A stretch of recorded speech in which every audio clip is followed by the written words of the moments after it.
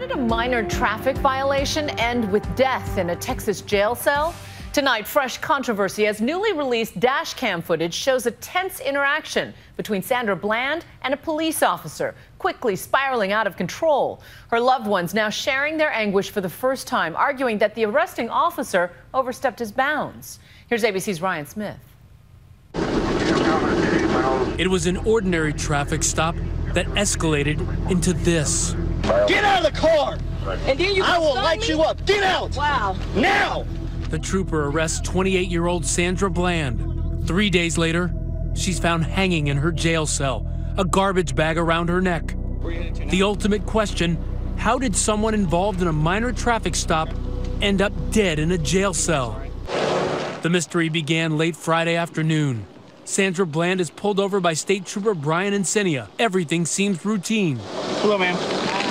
With the Texas Highway Patrol, the reason for your stop is you failed to signal your lane change. You got your driver's license insurance with you? But just a few minutes later, the situation grows tense. Oh, you seem very irritated. I am. I really am, because I feel like it's crap for what I'm getting a ticket for. I was getting out of your way. You were speeding up, tailing me. So I move over, and you stop me.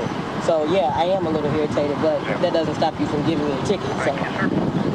Then Encinia asks Bland to put out her cigarette. You mind putting out your cigarette, please? Don't mind. I'm in my car. Why do I have to put out my cigarette? Well, you can step on out now. I don't have to step out of my car. Step out of the car. Why am I... Step out of the car. No, you don't have the right. Step out of the car. You do not have the right to do that. I do have the right. Now step out or I will remove you. He reaches for Bland in the car, and when she doesn't step out... Get out of the car! And then I will light you up. Get out! Wow. Now! She gets out of the car, arguing about his tactics, all the while trying to catch her interaction with the officer on her cell phone. Put your phone down.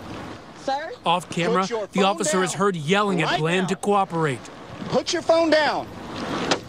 She is still cursing and screaming when he forcibly restrains her. You're about to break my wrist. Can you stop? You are about to break my wrist. Stop moving. A female officer with Encinia on the scene also restrains Bland. Stop resisting, man. That'll make you feel real good. You're a real man now. You just slam me, knock my head in the ground. I got epilepsy, you Good. I hope Good. You should have thought about that before you start resisting. All right, yeah. This is real A bystander captures her being pinned to the ground. Send me a first available for arrest. Bland is arrested for assaulting a public servant and taken to county jail. Hashtag! This incident has reignited a national controversy. A minor traffic infraction should not turn into death. Tensions high after a slew of recent cases involving accusations of police using excessive force on African Americans. There have been enough situations that we've seen in media now that would give us pause when we're interacting with the police officers, because there is a potential in which things could go horribly wrong, and yes, we could be killed. At issue, was Sandra Bland out of line, or did Officer Encinia go too far? Sandra Bland was very combative. It was not a model traffic stop, and it was not a model person that was stopped on a traffic stop. In an arrest affidavit, the officer says Bland became combative and uncooperative, and that force was used to subdue Bland to the ground, which Bland continued to fight back, adding, "Bland began swinging her elbows at me, then kicked my right leg in the shin." The Bland family's lawyer disputing the officer's account. This happened because an officer was overzealous. This happened because an officer decided that he wished to overstep his authority. The day after her arrest, this voicemail, believed to be Bland calling a friend from jail, distraught. I'm still just at a loss for words, honestly, about this whole process. Having switching lanes with no signal turned into all this, I don't even know.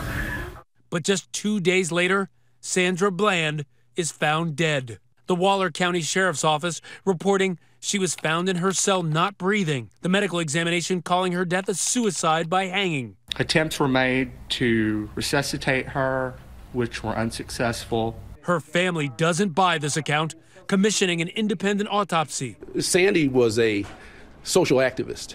Social activists don't take their own life, particularly in jail. My goal is to racially unite. Sandra Bland was a social media activist, Black Lives Matter, regularly posting videos about race and injustice. Family and friends say she had just moved to Texas, accepting a new job at her alma mater, Prairie View A&M University. What raises questions is why it is that a 28-year-old woman who had received 2 job offers would take her own life. But this video that Bland posted to YouTube just months ago shows a different side. I am suffering from something that some of you all may be dealing with right now. It's a little bit of depression as well as PTSD. We take issue with the notion that she was suffering from depression. She was never clinically diagnosed, as this family understands. But on an intake form, it is noted that Sandra said she had attempted suicide within the last year, using pills. But when asked if she was feeling suicidal today, Sandra responded no, leading to new questions about whether she was watched closely enough. Tonight, many are blaming the officer, including her family, saying Sandra Bland should never have been arrested in the first place. She was pulled over for something so insignificant, and because of an officer who felt like maybe his ego was bruised. Former NYPD Detective Nick Casal says, though Bland was arguing with the officer, reaching into the car went too far. He's clearly crossed the Rubicon, and now he's taken this as a personal issue. And now who's going to win? Yeah, this is just deteriorating, and it's as we say in Brooklyn, it's only going to get worse.